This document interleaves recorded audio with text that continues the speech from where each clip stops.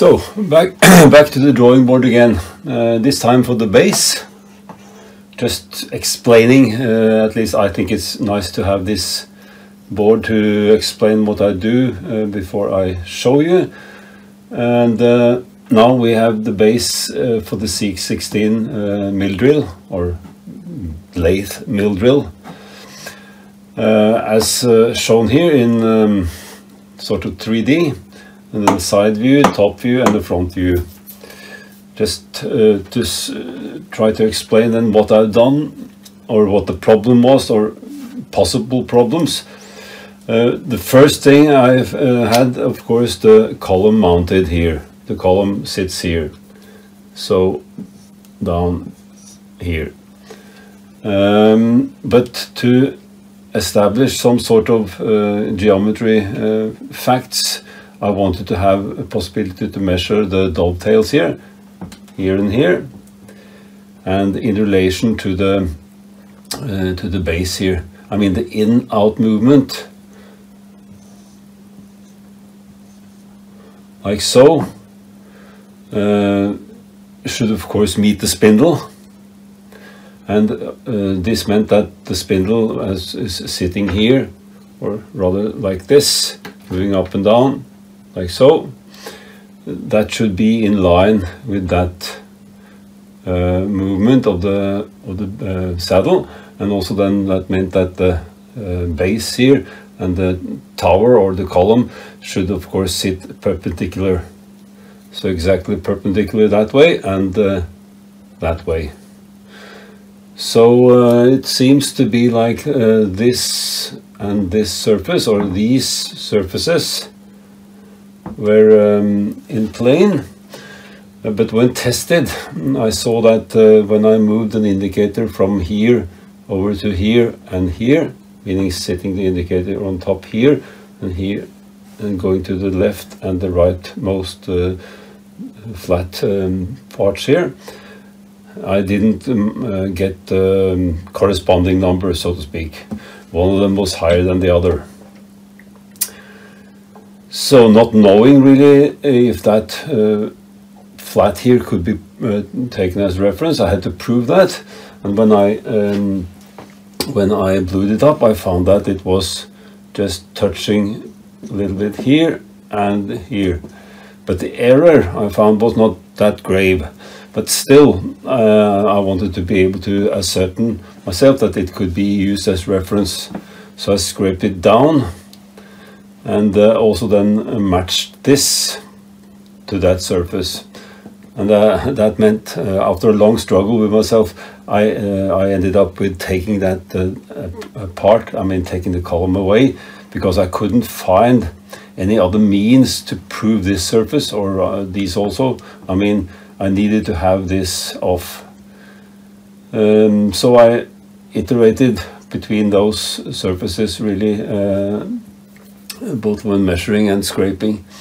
And anyway, this was then proven to be exactly in plane or co-planar with this, and having a long straight edge on here and then a plate and everything that matched up. And then I proved that the error was really in one of the dovetails here, one of them being lower than the other. And these were also not mold, but the attempt they made to flake it was not really good. So I'd rather have them, I would have wished that they didn't try that at all really, just have them ground. But anyway, so I scraped that down also to even. So now these are in plane, and this also co-planar to those, plus co-planar to the flats here.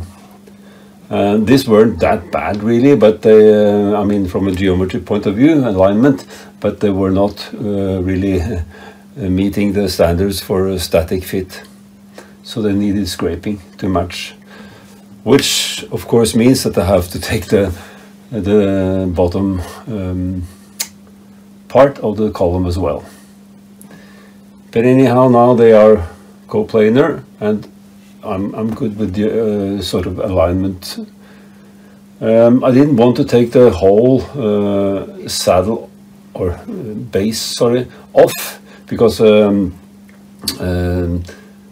this metal had to take off this, which is a seal also to the lower part. And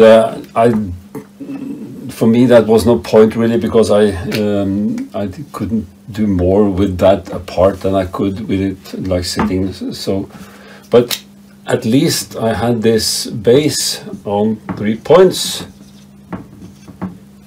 so that it was sitting without any bow or misalignment there. Just snugged up with jacks under here, so it take up any force with movement, but at least mass or weight wise it was sitting on 3 points. The flats on the front here is for the tailstock really. I mean the tailstock, if you use it as a lathe, there's a tailstock that matches up to these or mates up to these flats here, and then the tailstock runs in and out. So I haven't bothered with this yet, but of course this also needs to be perpendicular or perfectly lined really, both actually here and also of course then, I mean centered, and also then not off this way or this way. So that's also going to be a test, but that's further on. Apart from that, the base is okay. The major point I'm trying to make is that if you want to build this up to be accurate, you want to start from the bottom. And as far as I can see, this is the bottom of the way system, and this should be in plane with the mounting of the column here. Might have to take off the entire column here to find a good surface to which I want to reference the ways, to measure the ways, because take the reference here as a reference to the ways, or at least match them up with the least amount of difference, and find out the wear, and then try to figure out what is the original geometry. It's not much worn, so that shouldn't be a problem. And I think that if I then can use this reference here, or this plane as a reference, hopefully it's also in the same plane as this, so indicating from one to another I can find out. Because here I expect wear, while on this one, if it's machined accurately, there should be no wear, of course. But that's what I also don't know. I don't know if this is accurately machined. I just hope it is. I'm not sure if this can be trusted as a reference. I want to ideally to be using that also, because this is easy when I scrape the ways here. If I know this reference, but when I try to move indicator from here, measuring this way, over to here, I got substantial deviation, meaning that either these two are not in plane with one another, which I can test with, of course, first testing the saddle on the plate, gluing it up. If that glues up okay, and I put it on here and it doesn't glue up, this means that the ways are actually out of alignment. Then I have the plane here, which should be exactly 90 degrees to the waist here, to be able to precisely locate the tailstock, the late tailstock here. I have mounted some, used 4 screw holes and then 2 pin holes here, but there should be a possibility to do this differently, I think with better precision. Another thing we can do when you measure the ways here is to use the bore here. Of course, the bore here in the casting should also be in line with this, but given that this is a budget machine, you can't really be certain that all these, let's say, options are there for you, because it might be that they are not precisely enough machined. two-way casting, or two-part casting. Of course, this sits on top here. I don't need to take off everything if I want to use this as it is. I want to level it, so I want to raise it a bit up on ideally 3 points, or on the at least adjust it so that it is level.